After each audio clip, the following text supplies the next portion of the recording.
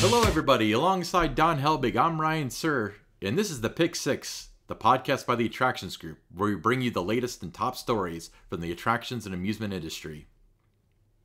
Now, Ryan, before we delve into this week's Pick Six, let me remind our listeners where they can tune in to the Attractions Group podcast. You can catch us on your favorite podcast apps, like us on Facebook, follow us on X, and definitely subscribe to our YouTube. So, Ryan, what do we got to start us off? Story number one. We are starting where we were last week. Silver Dollar City in Branson, Missouri will debut an indoor roller coaster called Fire in the Hole on March 30th, which I can't believe how soon that is. The $30 million ride will feature a 1,512-foot-long track, a climactic water splashdown, and 3 drops inside a climate-controlled building with 14 immersive scenes and digital and audio displays. So, for more information on that, we talked extensively with Silver Dollar City last week, but man, I'm really looking forward to Fire in the Hole. I think that's going to be so cool, don't you? I am super excited about this. I mean, it just looks so impressive. I've seen a lot of the different, renderings leading up to when they started releasing actual photos and videos of it on their social channels and their website. Can't wait to experience it. Absolutely. What's next? Next, SeaWorld San Antonio has opened Catapult Falls, which it calls the world's first launched flume coaster. This intimate flume ride features a launch into a hill, followed by a 55-foot vertical lift up to a 53-degree drop into another hill, which drops riders into Catapult Falls' final splashdown. It's a fun-looking ride, Ryan. I agree. I like any launched ride, but I do like how they're being more innovative with what is launched.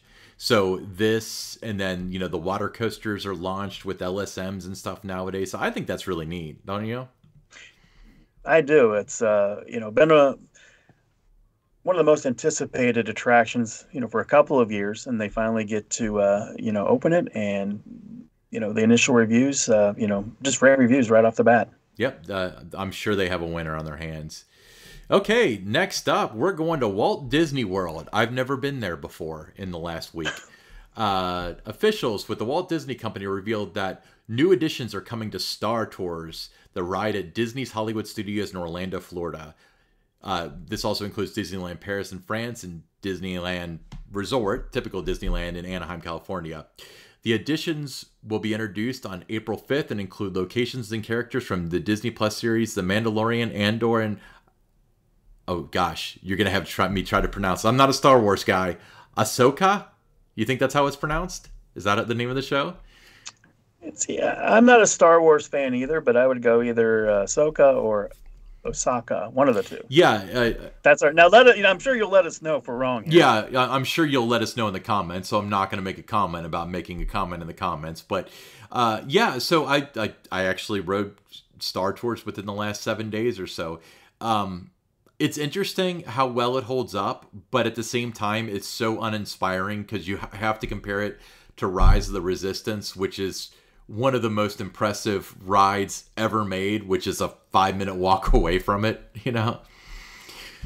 Yeah, it's hard to measure up to that, but going to be introduced April 5th, which is just around the corner. That's right. So for those who don't know, Star Tours is the original Star Wars ride from probably the 90s at Hollywood Studios. It is not in Galaxy's Edge, but essentially it is a video motion simulator. But, of course, it has a Disney touch to it where it has a live C-3PO steering the ship and turning around and interacting with the guests and so on. So not too terribly difficult to add videos to this, but they do it quite a bit. So I think that's kind of impressive. All right, moving right along. Dollywood's 39th season begins on Friday with a season pass preview. Opens to everyone on Saturday. Now their calendar spans an impressive 281 days. That's 23 days longer than the previous year, and 44 more days than 2022. I'm excited, Ryan, to make the most of my season pass and savor all that Dollywood has in store, and they've got a lot this year. Yeah, they most certainly do. Breaking news on that is that Lightning Rod the new version of Lightning Rod with the high speed chain lift hill is anticipated to open with the park this coming weekend. For those of you who are listening, so if anybody that's listening to this after getting to ride the new Lightning Rod, would love to hear in the comments or on our X, which is attractions_GRP, as to what you think about it and how it affects the ride experience. But the new Dolly Parton experience will open later in the spring, I think they said. So that's not later in the spring. That's not going to open with the park, but still a lot to look forward to between the Dolly Parton experience, Lightning Rod, a bunch of new shows, as well as their whole slew of new festivals. Festivals, different food and treats, just a lot going on there. Yeah, absolutely. Dollywood is one of those parks where it never gets old. There's always something interesting, and they've been kicking it for 39 years now. What's notable though is what other parks out there, they're cutting back on their calendars, and you see Dollywood, they're adding not just more days, but they've also extended, some of the park operating hours on, where before they might have closed at 6. Now they're closing, later, 8, 9. So just a lot more time and just a great value. I agree. And you can make a lot of arguments as to why this is. I think part of it is that some parks see that opening is a burden. They see that as something that costs money. While Dollywood is very evident in how they embrace their guests. And in turn, the guests continue to come and they continue to spend money and so on. So hats off to Dollywood. They'll be year round before you know it. I'm calling it now. Within 2 years. Well, let's put money on it. That's probably the goal, and I will be there this weekend. That's awesome. Okay, next one. So Holiday World, the Legend parking lot in Santa Claus, Indiana, will be a prime spot to view the April 8th solar eclipse. The gates will open at 10 a.m. Central Time, that is. With the partial eclipse starting around 12:47 p.m. The total eclipse begins at 2:04 p.m., lasting about 2 minutes. Complimentary solar eclipse classes provided at a first-come, first-served basis for safety. Enjoy food trucks, family-friendly music for a festive atmosphere. Now, one thing that I did notice about this is when it was being shared out, their messaging was so solid. We had, was it Leah Cook on the show? Mm-hmm. She did such a good job of, hey, we're doing this. This is our event. Oh, by the way, we open on this date, and this is where you get season passes, and we're hiring. All that messaging got out, so that was so good. So well done. Yeah, it should be a perfect spot to experience the solar eclipse. Absolutely. And we love Holiday World, and it's cool that there's 2 different parks. Them and another park up north are also doing solar eclipse things. So that's pretty neat. All right, what's next? Kennywood recently posted a photo showcasing the completion of track renovations on its iconic 96-year-old racer roller coaster. It's one of my favorites.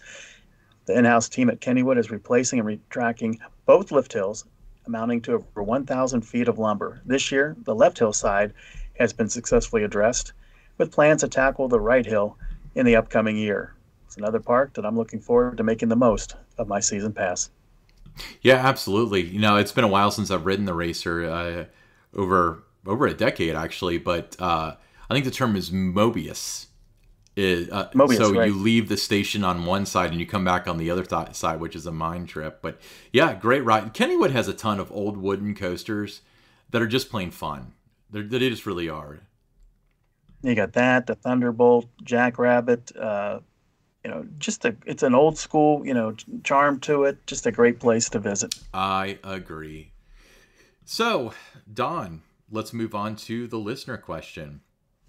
This one's from Daniel Stadnick, and he says, it seems like every year or so we hear an announcement of another major theme park being built, but most of them never come to fruition.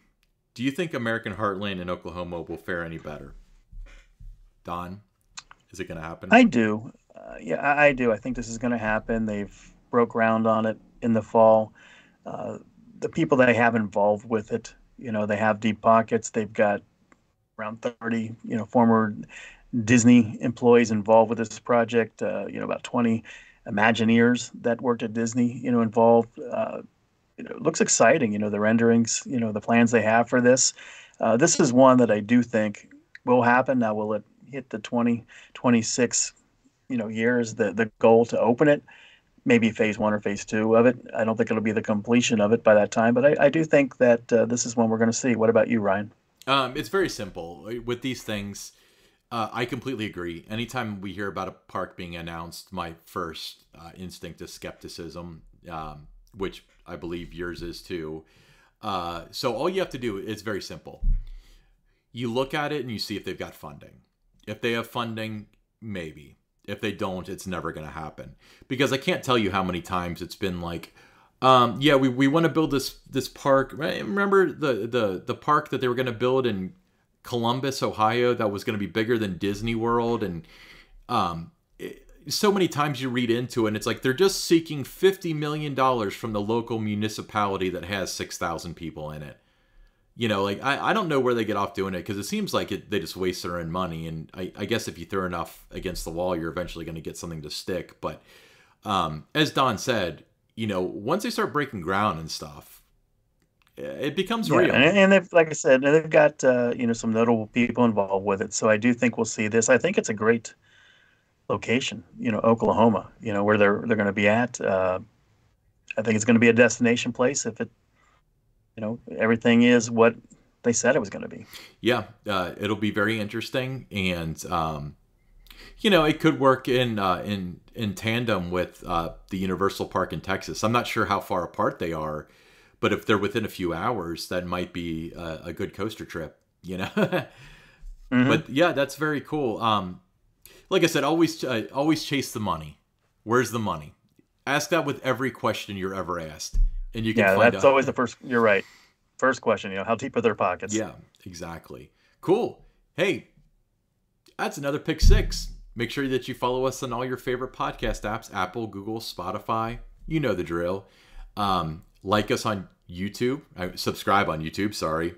Smash that like button. We'd love to hear you on social media at attractions_GRP. But we'll see you next week, everybody, with another super exciting episode of the Attractions Group podcast. I like turtles.